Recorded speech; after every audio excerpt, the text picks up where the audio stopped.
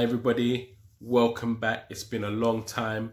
It's nice to see you again, and if you see me for the first time, it's nice to see you for the first time. I'm glad that you're here. I'm glad that you're alive, because there's been a lot going on in the world, and I'm just happy to be here right now with you reviewing.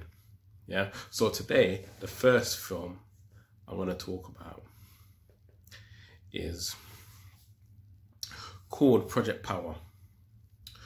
Project Power is a new film on Netflix. It stars Jamie Foxx. Now this film is about a man searching for his daughter who's been kidnapped.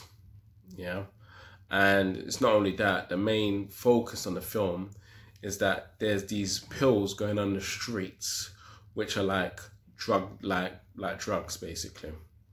And you take the pill and the pill gives you special powers.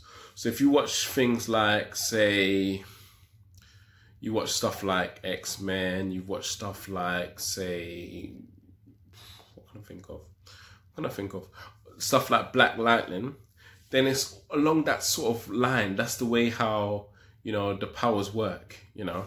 But I won't go into, you know, too much because I don't want to completely spoil the film for you. So I'll just cut to the chase and get to the point. Right, this film is 2 hours long. 2 hours long. 2 hours long. Now the thing is with the film 2 hours long, you've got to have something to grip you from beginning to end. But I mean, this film was like a film that started off really slow. It had action there. So if you're just interested in just action without a story, you'll love it straight away. If you're into superpowers and you don't really care about a storyline, you just like seeing flashing images, fighting and stuff, you'll find this film amazing. Yeah. But the story, it takes a while to heat up. And I think that's the reason why the film ended up being 2 hours, because it takes you about an hour to actually really understand what is going on and how it's going on and how everyone in the film are interlinked together. Yeah. To be honest, right, this is not my favorite film of the year. And we're talking,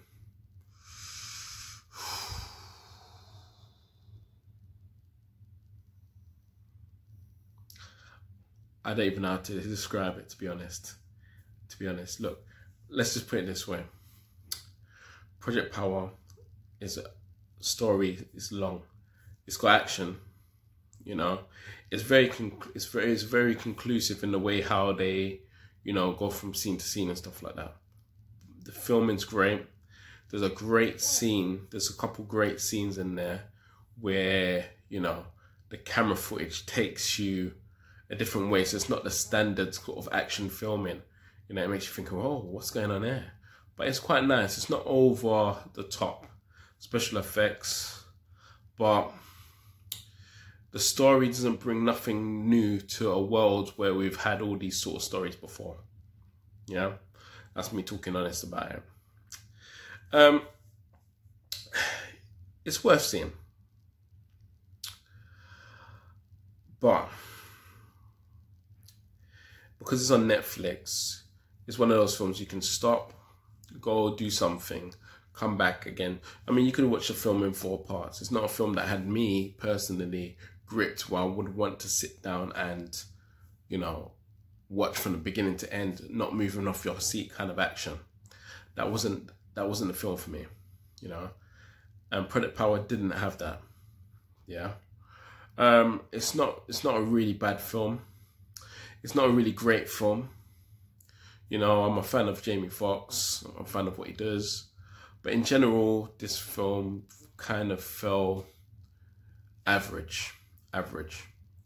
But in this world, this coronavirus world now, where, you know, a lot of us are still at home, believe it or not, I would honestly say that it's worth watching, you know. It's worth watching. But I'll give the film